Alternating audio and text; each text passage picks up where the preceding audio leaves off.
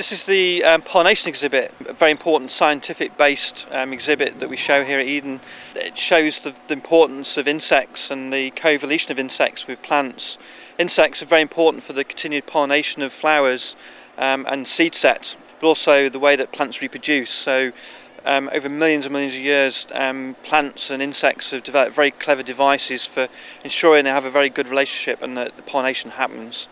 This exhibit is quite unique in that we've taken some of our very common garden plants and demonstrated so that the insects that are actually used or attracted to pollinate plants, and you can roughly divide these plants up into different insect types. So we've grouped a whole load of plants that are pollinated by butterflies and moths, another group of plants that are pollinated by flies, and another group that are pollinated by bees and wasps. So there are characteristic types of insect that pollinate different sorts of plants.